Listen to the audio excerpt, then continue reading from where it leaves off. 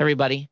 My name is Todd Cochrane, and today I'm going to be talking about growing your audience organically. And it kind of sounds like a weird title, or no, we're not going to be growing any produce or anything like that. But as a way of introduction, my name is Todd Cochrane. I'm the CEO and founder of Blueberry Podcasting.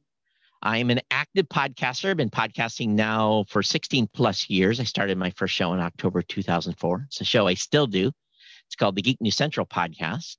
I also do a show, it's called the New Media Show at newmediashow.com. I do that with a co-host, Rob Greenlee from Libsyn. So you got two competitors that do a podcast together. And then, of course, I do a podcast for Blueberry Podcasting, which is called Podcasting Insider. So today, really, what I'm going to be sharing with you is kind of something I've been sharing for a long time. And it's really basic steps that you can utilize really to grow your show. Now, I'm not going to try to kill you by death by PowerPoint too much. I do have some slides and some notes, and we're going to go through this information. And I hope that you'll be able to have some takeaways here to help grow your audience. And this is really what it's about. You know, the number one question I get asked anytime I meet with a podcaster is, how do I grow my show? And my focus today is really to help you grow your show and basically in things that you're already doing, in not having to do a lot of extra work. And I'm going to try to give you some simple steps here, the takeaways. I'm not going to feed you 30 things because I could. I'm going to probably feed you half dozen.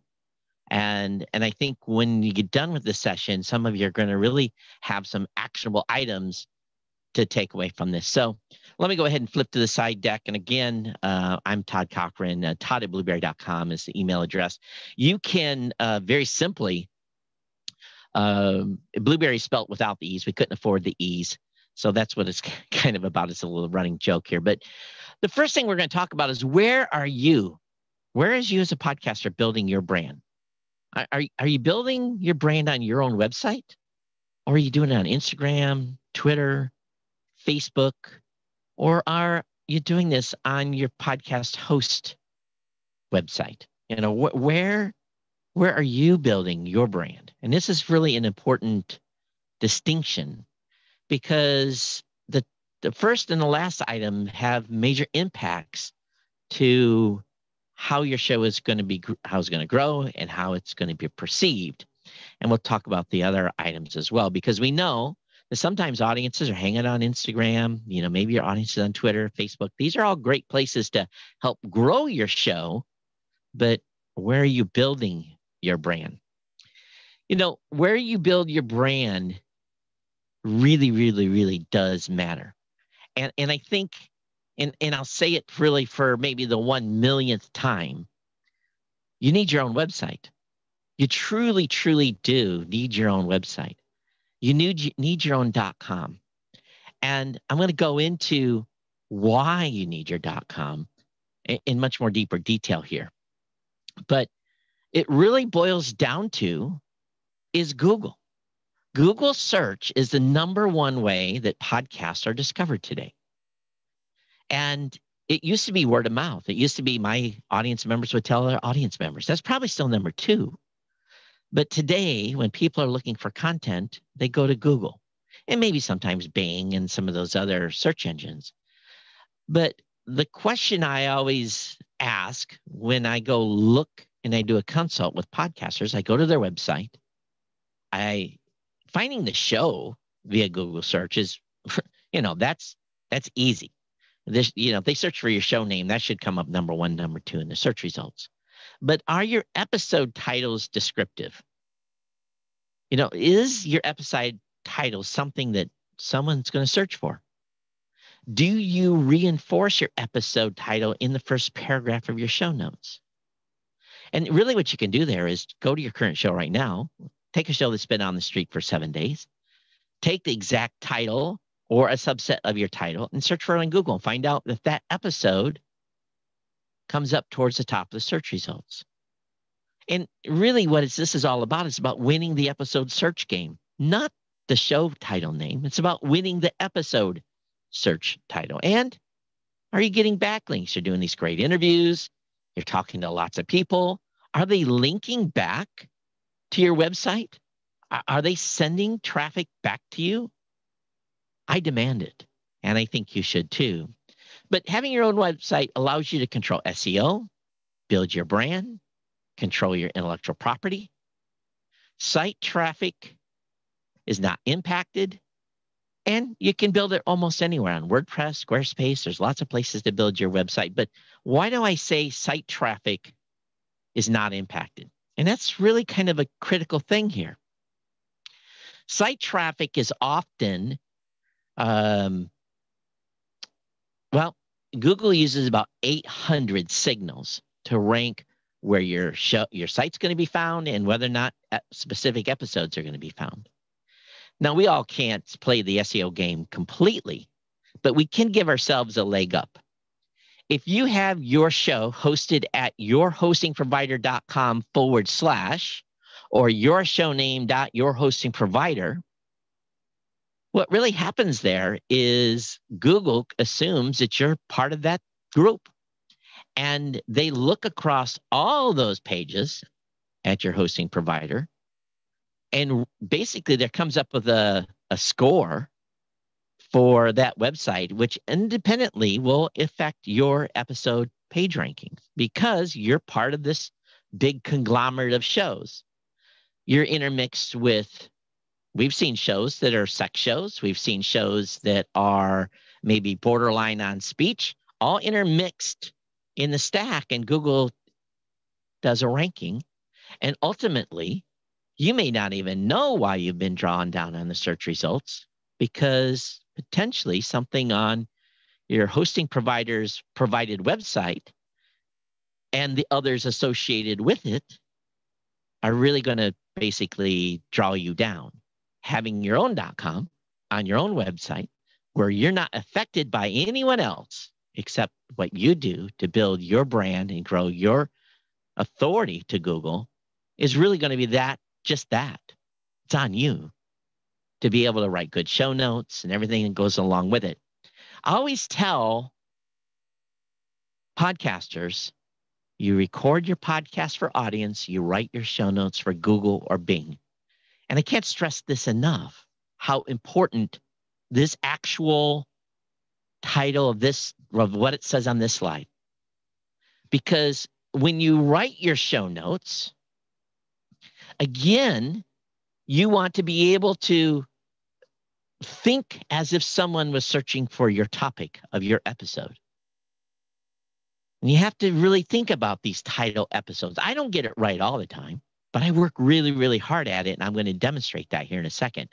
Most podcasters say, oh, I've got a discovery problem. No one can find my show. Well, you don't have a podcast discovery problem, but many have a podcast search problem. And again, with Google being the #1 discovery method of podcasts today, if you're not doing things that help you get your show discovered, you're really in trouble here.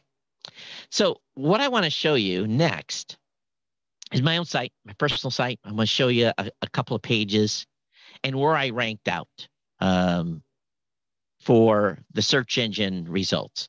And I'm waiting for my system here. There it goes. I'll be able to update so I can show you the screen. So on the left is I've got a title of an episode I recorded in March. It says Google Incognito Lawsuit to Advance. Up in the top right, you'll see I did a Google search, Google Incognito Lawsuit to Advance. And where was I in that search results? #1, #2, #3. And who was above me? The Verge and Ars Technica. Now, if you know anything about tech sites, those are monster websites, and I would expect not to rank ahead of them in those search results, but I was #3. That's really, really awesome. And that page, over time, will drive probably thousands of hits to the page, just based upon people searching for the Google Incognito lawsuit that's going on here in America. So it may not be something someone's going to search for in Australia, but it's something that's going to be searched for here. My website today gets between 20 and 200,000 hits a day from search traffic alone. Now, what do you think that results over time in new subscribers to my podcast? It really results in a lot of new listeners, because a percentage of a percentage, it's one or two, like one half of 1% will actually subscribe and stay subscribed to the show. And over time, that's a huge number. Now, it's a numbers game, but what you're really trying to do here is drive traffic to your website, make people interested in your content. And if you have niche content, it's going to even be more powerful. Now, every once in a while, I hit the lottery. And this is an article that I published on March 1st.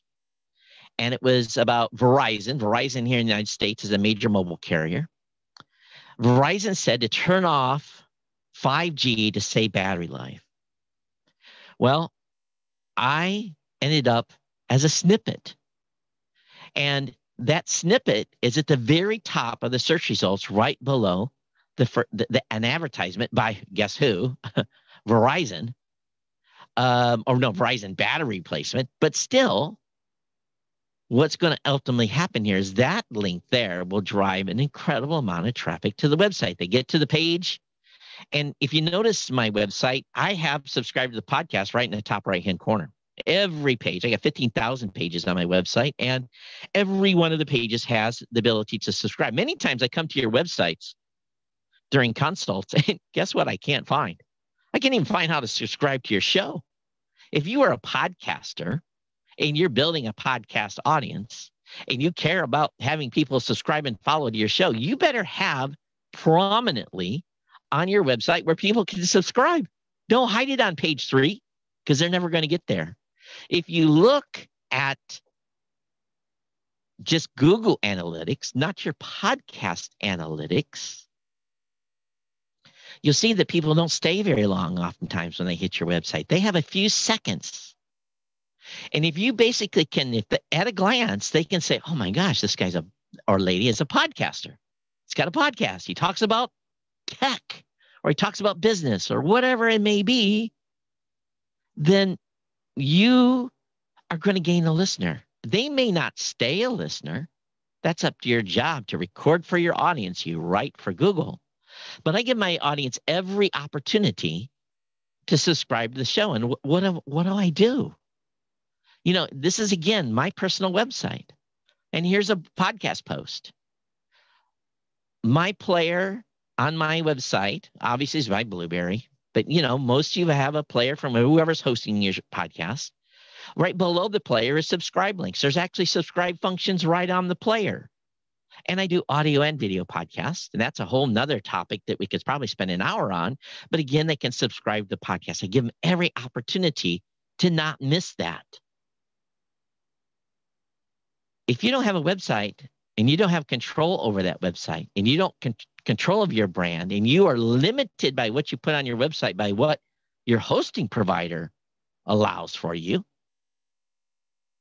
you may not be able to even implement some of the stuff I'm talking about today. And sadly, some of you have got a web page on your hosting provider and a .com, and Google can't figure out who is the authority, and you have duplicate content on both sites. One site for having the master. You want Google to know who and where your site originates.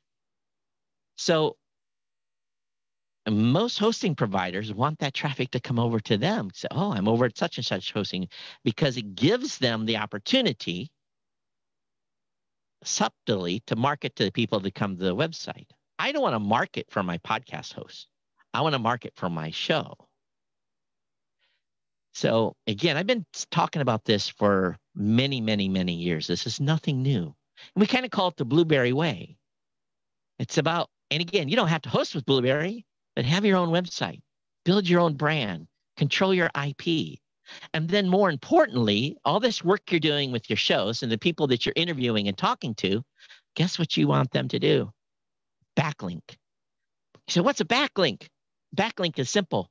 A backlink is when they link back to you from their website or social platform or Facebook or Twitter or Instagram. Backlinking builds authority. Google loves backlinking. They love when someone of authority backlinks to another site. And I'll give you a case study, not a case study, something that happened to me.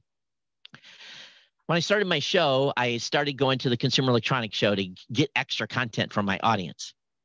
And while I was there, I was one of 3 or 4 media teams that went in and was able to do an interview the first year the GoPro launched. Got in with the CEO, sat down with him, had a long interview. We actually put up 2 or 3 videos on GoPro that year from that interview alone.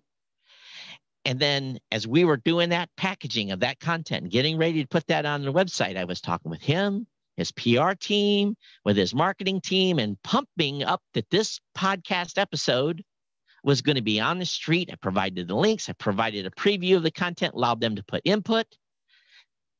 Here's a funny thing. Leaders of companies, CFOs, CTOs, CEOs, CIOs, product leads, when you really give them, pump them up, there's a little bit of an ego effect that goes on. And when an ego effect goes on, what ends up happening is they say, PR team, make sure you link to that article from the website. Imagine getting an authoritative link back from GoPro to your website, which my site was a tech site, and Google says, oh my God, GoPro linked to Todd, a podcaster, geeknewscentral.com. They have no clue. And all of a sudden, guess who? My site traffic goes up. So that authority link back. Now, you don't want bad links either. So you got to be careful, because some people will sell backlinks as part of a service, SEO, black hatting service. That can get you in a lot of trouble too. So bad backlinks can hurt you just as good as good backlinks. So try to figure out where that backlink is going to be placed to come to your website. Another thing you can do is very, very simple. Maybe it's time to join a network or build a network. Being part of a network can help backlinks. We built the Tech Podcast Network. Everyone had their own websites. And guess what we did? We linked back and forth to each other. If Kevin Smith and he was one of the guys I really liked as a podcaster, he did a show. If he put an article, I linked to it, he linked to me. And imagine 100 different podcasting sites cross-linking all the time on every episode to partner podcast pages. Everyone helps each other rise to the top. And this is where these networks that have content creation teams and they spend big money, which the majority of us don't have, where they have an advantage because they use successful shows to promote other shows.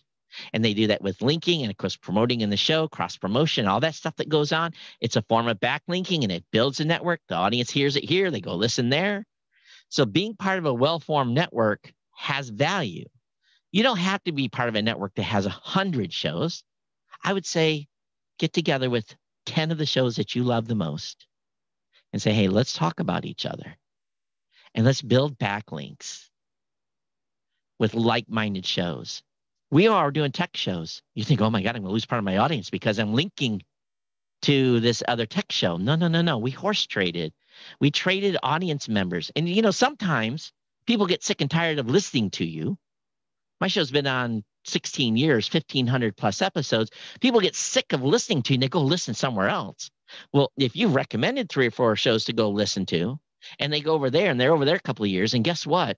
They get sick of him or her. And they say, I'm going to go back and listen to Todd because he's still talking about Todd's show. So this cross-linking, cross-promotion is like, it's money in the bank. But I do want to remind you of one thing as well. Having a website comes with the responsibility of being mobile first. You have to be mobile first. It is super, super critical. And you can test if your website's mobile first by just taking a desktop browser, squeezing it down as tight as it goes, and look at your website, loading your website on your own mobile phone. Are you mobile first? And Google has some great tools for you to test your website to see how well you're doing. And there's several tools out there. The one thing I like the best is something called Page Insights. I think I've got that coming up here in a second. But mobile first is how Google now ranks websites. They know that everyone's on a mobile phone. So mobile first is Google's key to search. If you're not mobile search ready on your website, and most web templates today from most providers are mobile ready, and it's real easy to test. Again, make sure you are mobile ready. And then you need to make sure that you have fast page loads. And this is another thing that happens that is never talked about by other hosting providers. When I took my team 4 or 5 years ago, and we decided to offer free WordPress sites to all of our hosting customers, I said, the number one thing is that these pages have to be lightning fast. They can't be sluggish. They can't be slow. They have to load fast. They have to be mean and lean, because guess what Google does? Google takes a very strict look at how fast your page loads, and they give you a score. And a bad score means a bad page rank. Now, actually, I've had a person come in and start working on my website a little bit, because this is my personal website. I don't get it perfect. I end up having a 79 for a mobile score and a 98 for desktop. So that you can do this, you can run this. It's called Page Speed Insights. You can Google that. It'll load this page. You can paste in your website URL, and you can test your page speed load for mobile and for your desktop. My desktop came out 98. That's just incredible. You can't, that's a moneymaker. But Google ranks page site ranking on mobile. So, okay, I got a fast desktop load. No one cares. Google doesn't care. They care about that 79. So my goal was to get that 90 and above, and we're working on that right now. At one time, it was 90, but I made a couple of changes to the website. Things are loading a little slower. So this is where maybe you're not geeky enough to do this, but I've hired people to work on my website for relatively inexpensive money that know what they're doing to get this page speed test up much higher. And it really is super, super critical in helping determine your rank. Google's now, in May, they've got some new things coming out. Google's always changing the game, so it's very hard to keep up with it. And even me, I don't know what's happening. But they are going to be looking at original content on websites in a much more authoritative way. If you have original content, which all podcasters are doing, you're not regurgitating a press release. If you're actually writing a good description of your show, providing some outbound links, you're going to be set up for success for the upcoming changes that Google's making to search in May. And not only that, because we have Google Podcasts now and Google's in the game, I'm starting to see my episodes, when my episode ranks high, I actually see the episode player in the Google search results. I will see maybe 2 or 3 competing episodes that have covered from other shows that have covered the same content. But I'm now starting to see where people can play my show, my episode, right from a search result on an episode. Now, most of us will be able to win this game when you search for your show name, right? That's an easy one. You know, that you should be number 1 in search results for your podcast name. If you're not number 1, that's a big problem.